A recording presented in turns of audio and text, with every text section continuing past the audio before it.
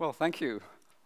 I must say, I've heard some really amazing stories this evening, and so I would like to actually also tell a story, but this story is a story about the universe, and it'll last a long time. It'll start 1/10 of 1 billionth of a second after the universe began, and end 14 billion years later. The reason I want to tell this story is because over the past 20 years or so, our ideas about the universe have undergone a revolution. We would not be here, we believe, if the things I'm going to tell you about did not happen. So a long, long time ago, 14 billion years ago, there were ripples in space and time, so small, smaller than an atom, smaller than the nucleus, smaller than the things that right now we are colliding at CERN in Geneva, Switzerland, so small that it would take literally an enormous amount of energy, an entire mass of the sun, for example, to probe these scales. And yet these tiny things are what has led to what we shall see shortly. But let me begin, however, with one of my favorite paintings. This is a painting by Paul Gauguin. Apart from the fact it's a beautiful painting, a real celebration of life and the color of life, what I like about it is the title.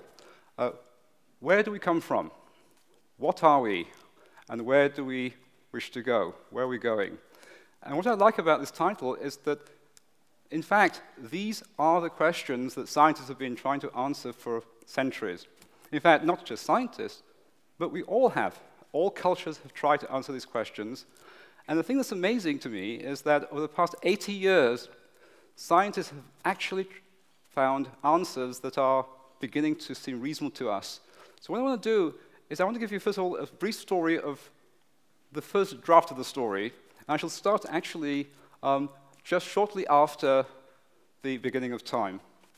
So imagine, this is 1/10 of 1 billionth of a second after the dawn of time.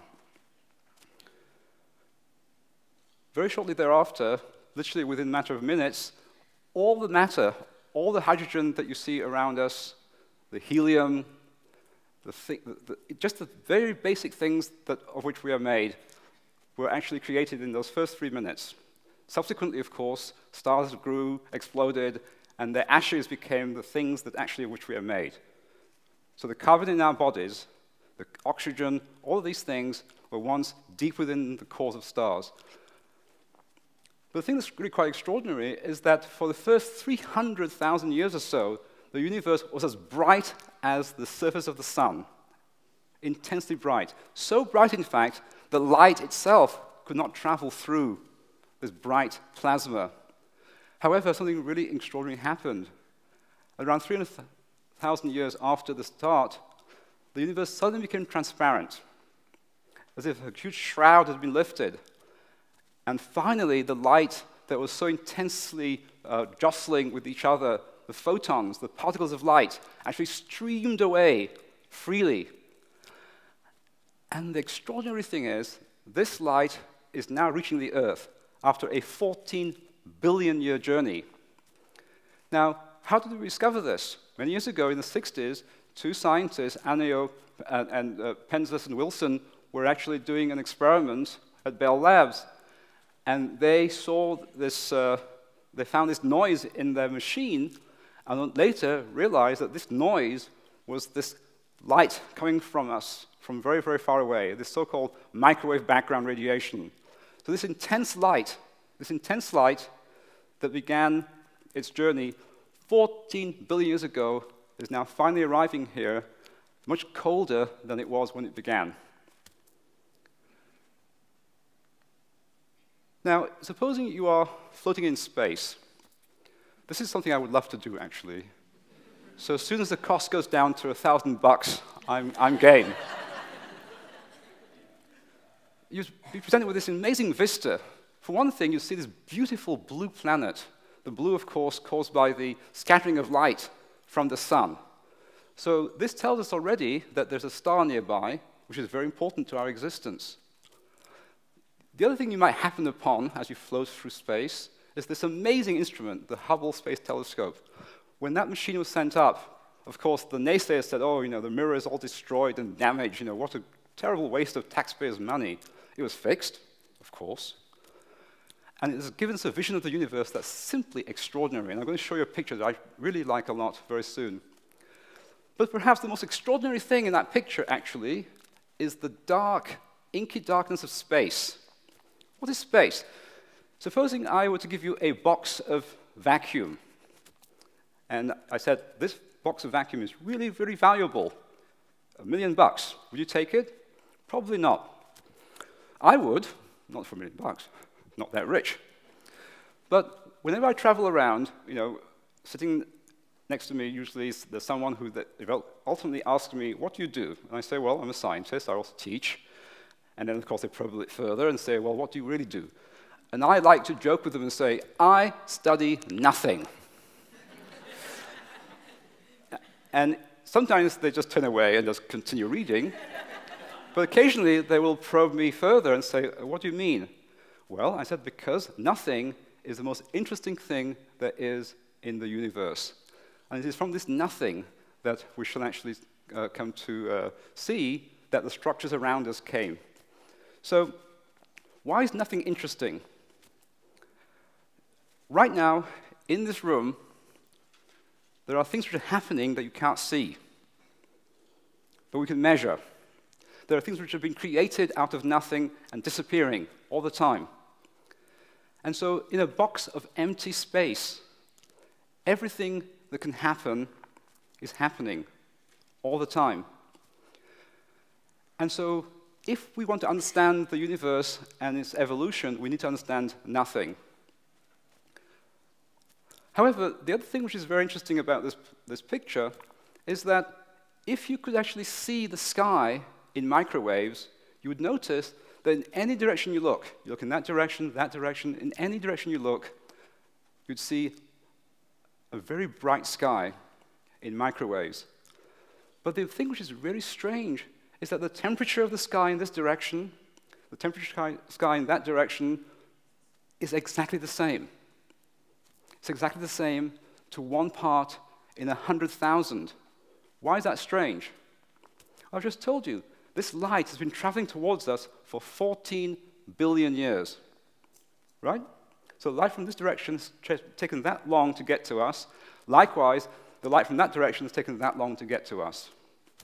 So how on Earth or in the universe could this part of the sky have the same temperature as that part of the sky, or that part of the sky, or that part of the sky?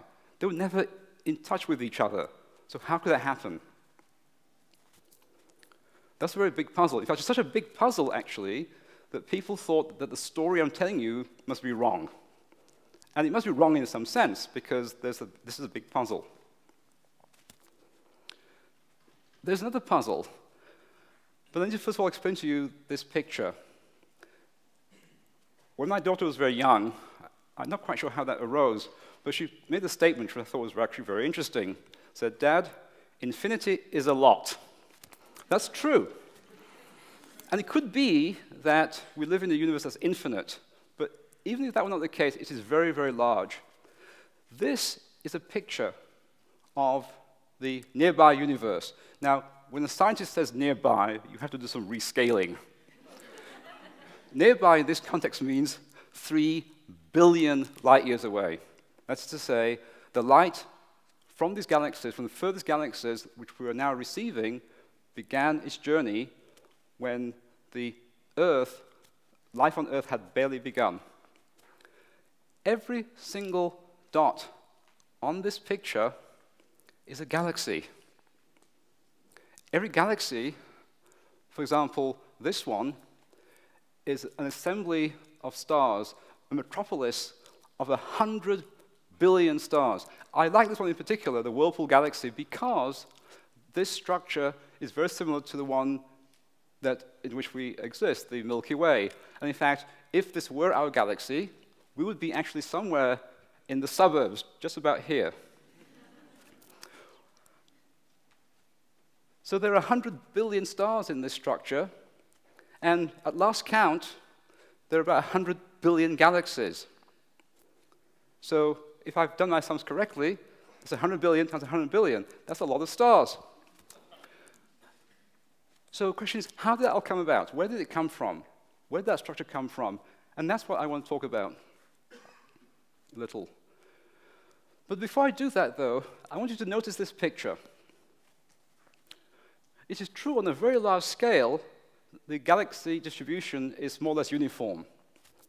But if you look closely, you'll see that there are these huge voids and these huge shells.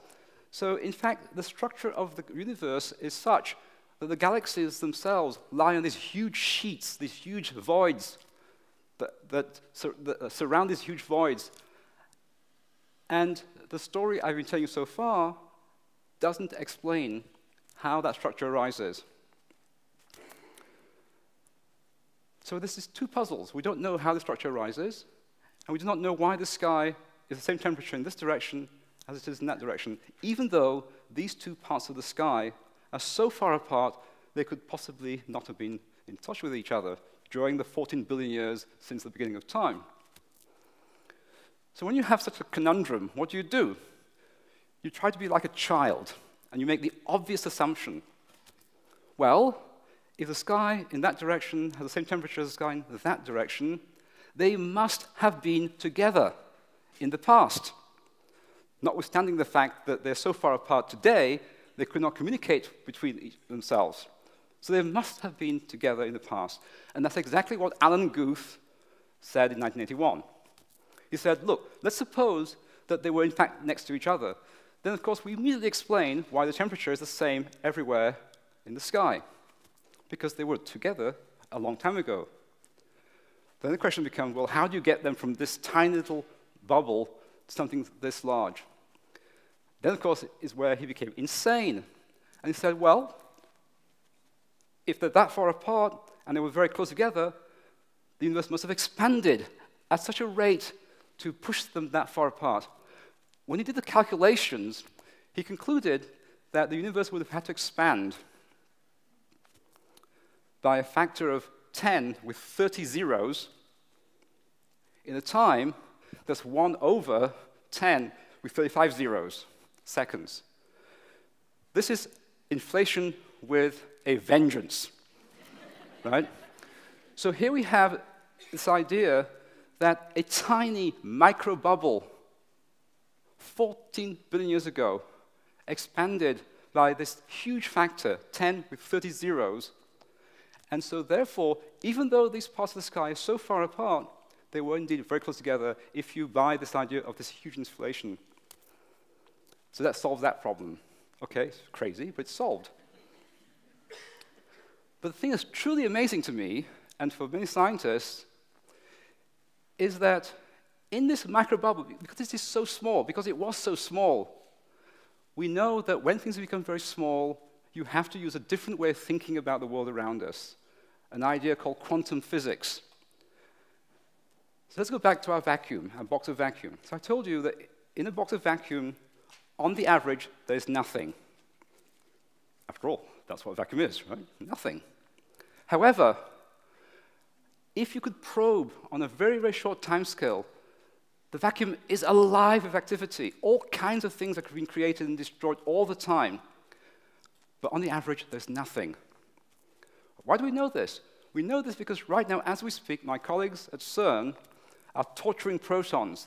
They're smashing them together at super high energies, near the speed of light. And these protons, because they're so small, they can actually sense the vacuum around them. They can actually interrogate the vacuum and see what's going on. Because of this constant fluctuations in the vacuum, things coming into existence, disappearing all the time, this must have been happening way back when the universe was just this micro bubble.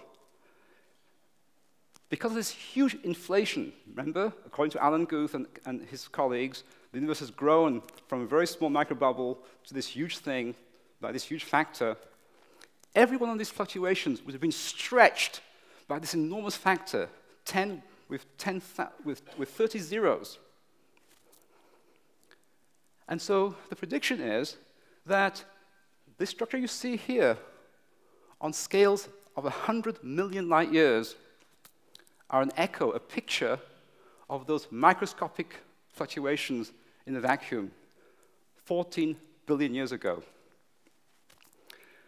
Moreover, if you actually measure the temperature of the sky in that direction and that direction, they are very close, but not exactly the same temperature. In fact, this was done first by the Kirby satellite and then by something called WMAP, a satellite in space around the Earth. What you're seeing here is a picture of the sky, the temperature of the sky, where the bright red spots are those places in the sky where the temperature is slightly larger by 1/1000th of 1% of a degree.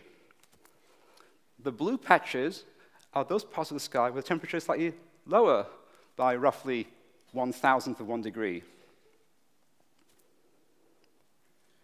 And this picture is a picture of the light before it became free, 400,000 years after the start of the universe. When you take this picture and you evolve it for 14 billion years, and you take into account the theory of gravity that Einstein laid down, what you discover is that this structure that's been measured on the sky from 14 billion years ago describes exactly this bubble-like structure that we see for the galaxies. And so these are already echoes of something that happened way back when the universe was a microscopic bubble. These ripples were stretched to scales that are enormously large. These scales cause the temperature to change slightly across the sky. And finally, these slight changes in temperature were sufficient to cause matter to coalesce around those regions and thereby form this structure that we see today.